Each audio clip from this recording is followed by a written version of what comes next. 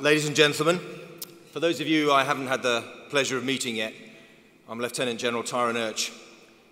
My day job is something called Commander Home Command, responsible for supporting UK government resilience operations, and I also look after pretty much everything in the people delivery space for the British Army. It's a great pleasure to be here tonight, albeit in a slightly different guise as the Chief Royal Engineer. And as we conclude this inaugural Royal Engineers Awards dinner in this wonderful Institution of Civil Engineers Great Hall, I know you'll agree it's been an amazing evening. So before I invite up the Right Honourable Mark Lancaster, our own Minister for the Armed Forces, and himself, a Royal Engineer, Reservist Colonel with masses of operational experience, I'd like to offer a few closing remarks, if I could, and say several well-earned thank yous. So the Corps of Royal Engineers can trace its heritage back to the Anglo-Saxon kings. Royal Engineering, if indeed that is a verb, but please stick with me. Royal Engineering was certainly put on the map by Gundulf, who was Bishop of Rochester and the Chief Engineer to William the Conqueror. And following his lead, we continue to map the world, push the boundaries of engineering. The Corps has blazed a trail of innovation and achievement for over 900 years and continues to operate at the cutting edge of technology today, often in the most inhospitable conditions with the threat of ultimate liability ever present, i.e. giving or taking life. But our soldiers always offer ingenious, practical solutions to major engineering challenges. Now, I've been a Royal Engineer for 34 years, and I continue to be amazed by the talent, devotion to duty, and professionalism of the proud Sapper. So tonight, as we take a moment to recognize and reward some of the Corps' finest contributions to our legacy, I'm delighted we do so in the company of our civil partners who share our vision of engineering excellence and who also do so much to push the boundaries of the possible. So firstly, I'd like to thank all of our sponsors and partners who are here with us this evening. Ladies and gentlemen, your support, encouragement, and participation is very much appreciated. I'm reminded of an ancient African proverb, which goes something like this: if you want to go fast, then go alone. If you want to go far, then go together. So I say, let's go far together as we build stronger bonds of professionalism and friendship, and we share in this celebration of engineering excellence. I'm delighted that you were able to sponsor us tonight and join the winning recipients of your award on stage. So closer to home, a few big thank yous. Firstly, to the Institution of Civil Engineers, and particularly the Director General, Nick Baverstock, who sadly couldn't join us tonight, clearly having got a better offer in Hong Kong.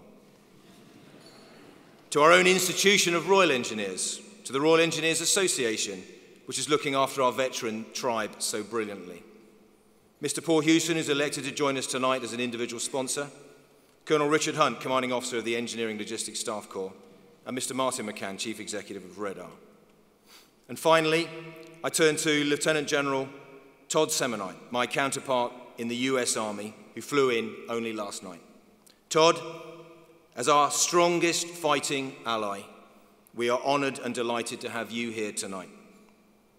May our bond of warrior friendship and cooperation strengthen even further as a result of you presenting the prestigious Windy Notchie Award. Army strong, Todd. Thank you. Round of applause.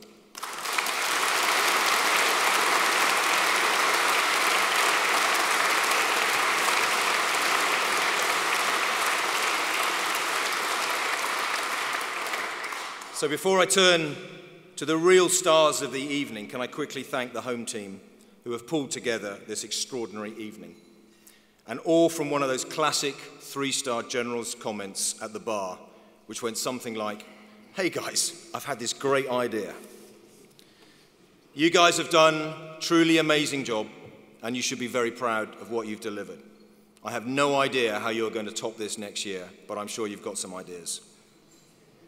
I'm not going to read out all your names in full, because A, you're too numerous, and B, it's what we do, day in, day out, on behalf of our people. But I couldn't have done it without Matt, Simon, Bobby, Steve, Mike, Charles, Ian, Lorna, Michelle, and Yuli.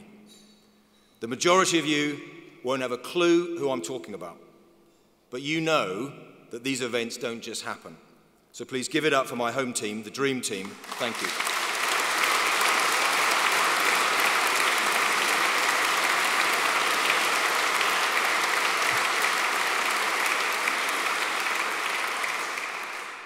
And finally, to the real stars of this evening.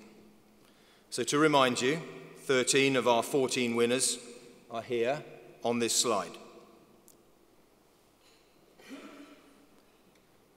These awards offer a small window into the depth and breadth of the talent, dedication, and passion amongst all ranks in the Corps.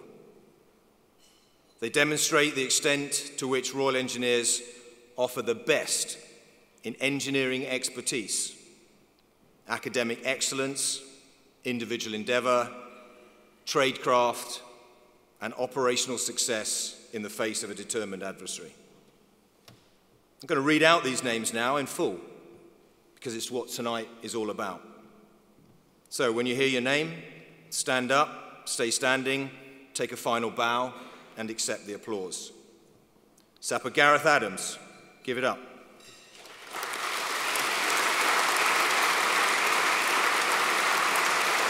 Staff Sergeant Aubrey Seymour.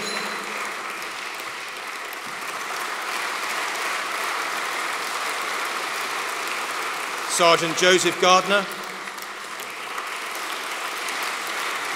Sapper Jack Brooks.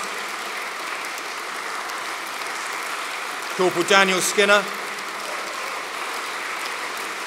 Sapper Rajan Rana. Sergeant Michael Twist. Captain Lawrence Myatt. Warrant Officer Class 2 Christopher Halliday. Lieutenant Ryan Walter. Corporal Thomas Adams.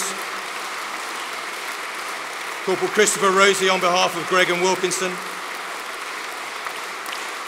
And Corporal Anne O'Reilly.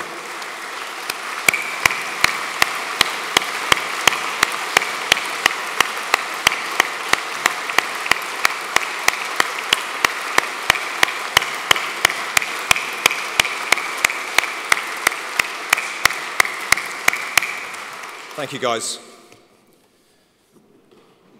The applause that you have heard this evening from all 242 people in this great hall really does signify the high esteem you are all held in.